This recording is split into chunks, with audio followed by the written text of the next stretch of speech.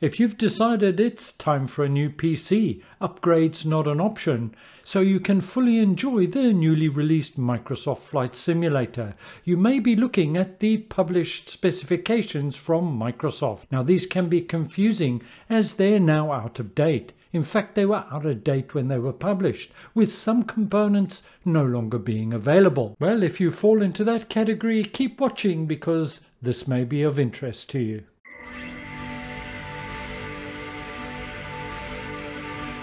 Hello and a warm welcome to the SimHanger. My name's Mark, the SimHanger for all things flight sim related.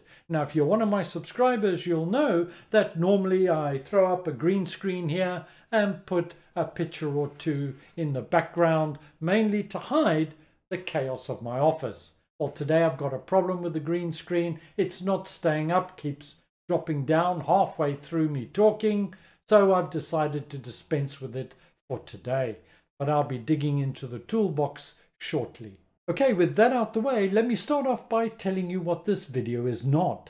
It's not really aimed at those looking to upgrade a component or two in their PC. Nor is it a list of my personal recommendations for the minimum, recommended or ideal specifications. What I've done is I've taken the Microsoft specifications, which are largely out of date, and a number of those components are no longer available for sale, and I've updated them with what's currently on the market and wherever possible with the latest generation, as close to like as I could estimate. So in summary, the purpose of this video is to update Microsoft's specifications to current hardware, and for this to provide a basis for individuals to make an assessment on what upgrade they want to go for. Of course, in the computer world, by and large, if you can afford an i5 as opposed to an i3 processor, well, bigger is always better.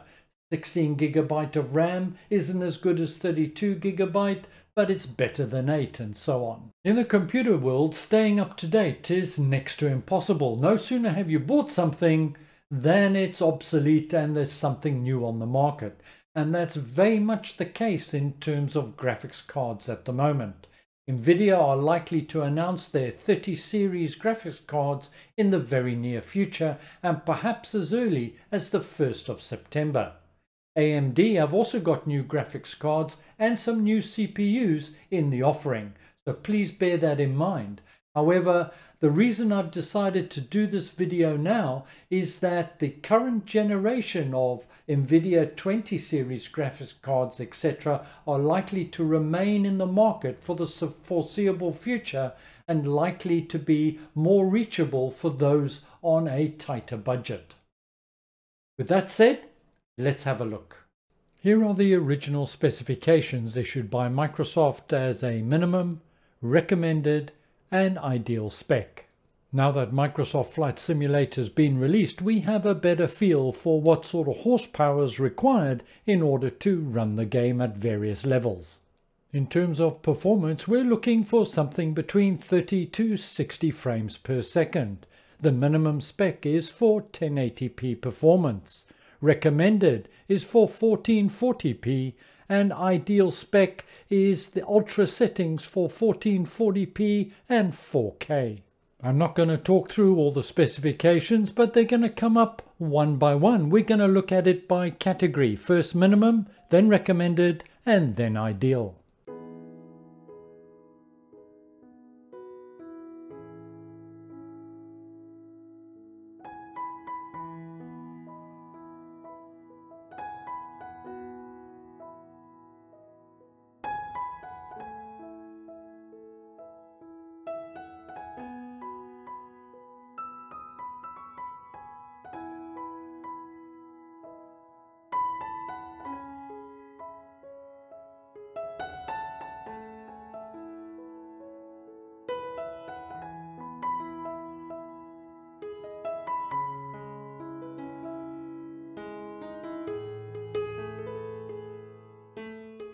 Well, I trust you found that useful and informative and will be of some help to you.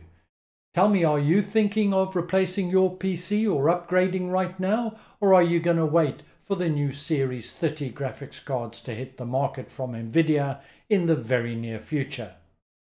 One of the possible benefits is that the 20 series graphics cards will reduce in price. Let's certainly hope so. The Series 30 graphics cards, well, I'm anticipating them to be fairly pricey. Let me know in the comments below.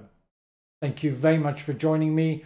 Look forward to seeing you again soon, and bye for now. Right, now, where's that toolbox and where's that green screen? Let's get this sorted.